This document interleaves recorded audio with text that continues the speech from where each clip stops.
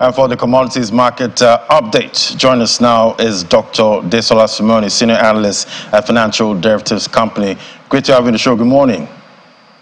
Good morning, Ladi. Thank you for having me on the show this morning. Yeah, so it's inflation reporting season right now, and I did remember FDC projected about 27.8%, but it seems the data beat your expectation a little. Indeed, it was a famous statistician by the name George Box said that all models are wrong, but some are useful. Right, and our model is useful in the sense that we were correct in terms of the direction of inflation. We forecast at 27.8%, but the official reading came in at 27.3%. So in terms of direction, we were spot on, but we were just a little bit off in terms of the size of the increase.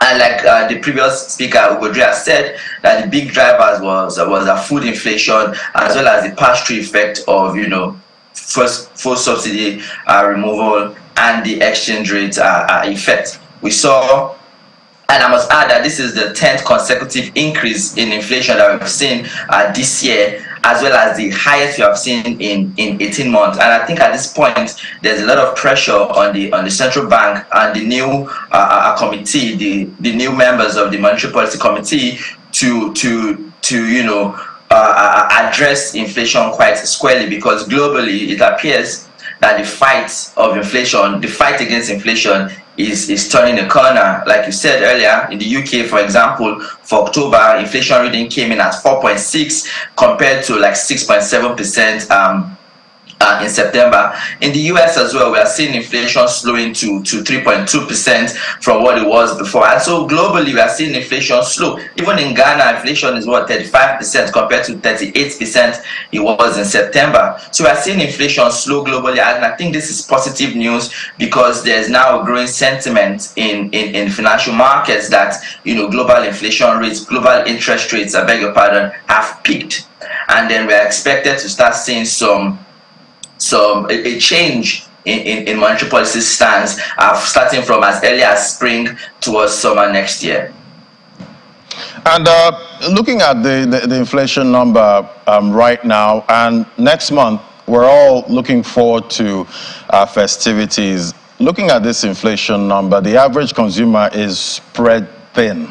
Right now, talk to me about how much can they take, at this time? How much can consumers take at this time, knowing fully well that just next month, Desola, I'm sure, Desola, you've already sorted out your Christmas. I'm sure you have all the funds you need, but most of us here are still really struggling. How much can we take really in Nigeria at this time?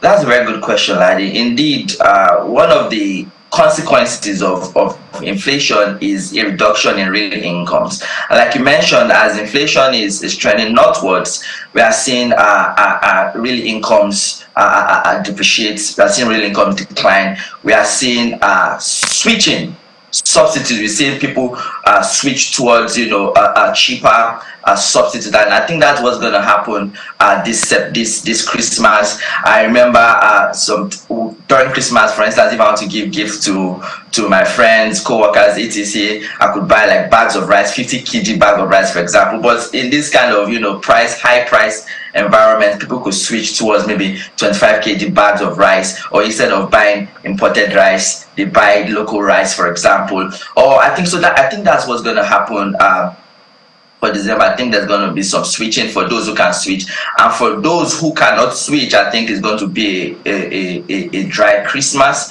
unfortunately. And this is also one of the consequences of the reform. It is well known globally, wherever there's a reform, there's first of all suffering before things get better. So things get worse first before they get better. And one of the ways that the government could kind of help the situation is some form of social protection.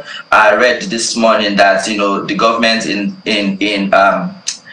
collaboration with the World Bank has started to disburse some money for social protection. They're coming up with a register of people who are most vulnerable to the reforms, people who are the lower end of the income distribution, for example, who are most vulnerable, and they'll begin to identify those people and to disburse some funds to them. So I hope that should help the suffering, but mostly what's going to happen is some switching. We saw that as well in the UK. Just last week, we saw grocery inflation, for example. Grocery store inflation declined in October to 9.7% from 11%. And one of the key drivers was people switching to cheaper, substitutes. In the UK here, store brands, for example, buying a gallon of milk from Tesco, for example, Tesco brand is cheaper than buying other brands, or buying digestive biscuits, for example. The Tesco brand of digestive is cheaper than buying the McVitie's brand, for example. So we saw that switching in the UK, and that brought down grocery inflation. And I think that's what's going to happen as well in Nigeria. People switching due to squeezed real incomes. Right, and talking about real incomes at this time, next week, I think we're all expecting Black Friday. That's for next week, and definitely consumers are going to be expecting loads of discounts, coming. Do you think businesses can meet the expectations of consumers when it comes to discounts? At the end of the day, businesses are not charities, right? Businesses are in the business of making profit, right? So businesses, I think, would to kind of stimulate sales, right? Because, like you mentioned, prices are elevated at the moment generally, and so and because of prices are elevated, the willingness to pay of the marginal consumer gets smaller. So as price goes higher and higher, more and more people are priced out of the market. Essentially, their willingness to pay declines more and more. So I think what can happen is, some businesses can reduce some of their prices on some of their products to kind of just stimulate demand, particularly for goods that they are price elastic, right? So they are quite sensitive to price changes. So I think what can happen is that businesses, for some of their products where it is still profitable, they can reduce some of their prices so that to stimulate some demand. Right. Let's hope consumers don't shun Black Friday coming up next week. We're talking about the global inflation trend. Right now, seeing what's happening with US CPI, the UK, all coming in softer than expected. How does that play into the inflation importation story in Nigeria? I think that's a really, really good question, Ladi. So why? Because I was going to ask this question myself. Why do we care about what's going on with inflation in the US or the UK? Well, we care about it because these countries are big trading partners. I don't remember the size of our trade at the moment, but these countries are big trading partners. And if, they're experiencing high inflation in their countries and we import from these countries, then we're also importing part of this inflation into Nigeria. But in addition to the imported inflation, we also have a weaker, currency, which pushes prices even upwards. And as Igodre mentioned, inflation in Nigeria it has some room to go. We've not seen inflation peak yet in Nigeria because many of the goods for December, for example, that were ordered in September and October at the relatively higher exchange rate, they're going to reflect in the prices in December, and that's also going to feed into inflation. But I think as globally, prices are coming down globally, as inflation is tapering in the UK, in Europe, in the US, I think that imported portion of inflation would also begin to be transmitted also into lower inflation for Nigeria. But we have to remember that there is still there is still the exchange rate pass-through effect. But I think in addition to all of this, one good news is that at least traders now, the sentiment in the market is that interest rates have peaked.